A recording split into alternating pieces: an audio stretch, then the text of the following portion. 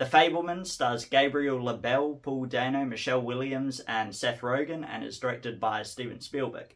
It follows the story of the young Sammy Fabelman, who is a surrogate for Spielberg himself, and his growing passion for the art of filmmaking. He grows up with his parents, played by Paul Dano and Michelle Williams, and his several sisters, and in the beginning, when he's going to the cinema for the very first time as a really young kid, he's played by Matteo Zoryan, and then as he grows older into teenagehood, he's played by Gabriel LaBelle, and it depicts his home life, his school life, his family life, and his growing passion for amateur filmmaking. It's not exactly a new thing, established filmmakers making films recounting their childhood or early years. In the last few years, there was Alfonso Cuarón's Roma, Kenneth Branagh's Belfast, Greta Gerwig's Lady Bird, Mike Mills's 20th Century Women, which is supremely underrated, and I'd even throw in Bill Burr's animated series F is for Family on Netflix, which for my money is the second best animated sitcom about a working class family after The Simpsons.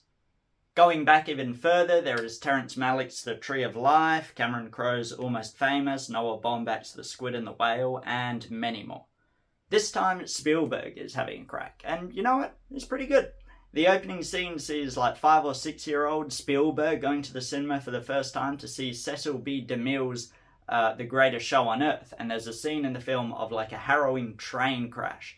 And to put it mildly, it kind of traumatizes the kid. But it also fascinates him, and it's from this moment on that he realizes this is what he wants to do. And upon this harrowing train crash, he sort of has traumatic flashbacks over it, but he recreates it in his basement with model trains and films it, developing his passion. Now, I can relate to the concept of being traumatized by a film, as I'm sure many people can, film lovers or otherwise. A lot of people have that one movie that they saw at too young of an age that just scared the shit out of them. For me, however, it wasn't anything like Jaws or the Texas Chainsaw Massacre or Poltergeist. My parents were incredibly strict on keeping me nowhere near the horror genre as a young boy. For me, it was the comedic drama film about a boy, starring Hugh Grant, Toni Collette, and Nicholas Hoult. And the film is about a young boy whose mother is very depressed, and in a scene in the film, she commits suicide. This concept of a boy's mother committing suicide just hit me like a train. Get it? Like with Spielberg and the train crash?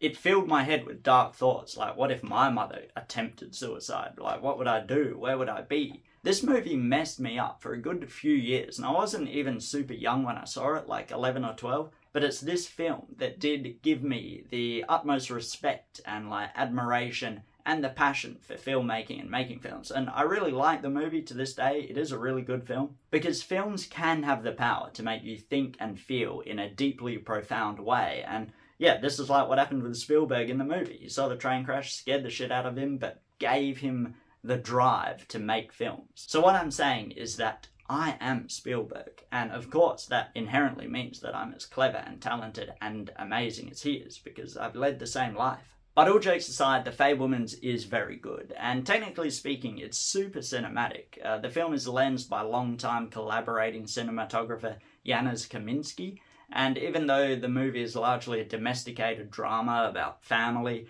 there are some spectacular shots, and overall it's really cinematic. Even just in simple scenarios like high school prom and loads of other spectacular camera work throughout the film, and the performances are really good, most notably the kids. Sammy Fabelman, his sisters, his school friends are all really great. Seth Rogen is fantastic in this film, and it's just awesome seeing him in a Steven Spielberg movie, because I think he is really talented, both comedically and dramatically when he gets a serious role. This movie is at times really funny, especially in the scenes where Spielberg and his crew are making short films, and they use some really nifty low-budget techniques to bring war and Western movies to life, which obviously Spielberg was fond of growing up and clearly is to this day. I actually have a funny cinema experience seeing this movie, and I am going to get into some minor cameo-related spoilers here, so if you haven't seen The Fabelmans but want to and you don't want to know anything, just end the video here. Overall, I thought it was great, but definitely a bit overlong. There's a scene where they go camping, which goes on for too long, and probably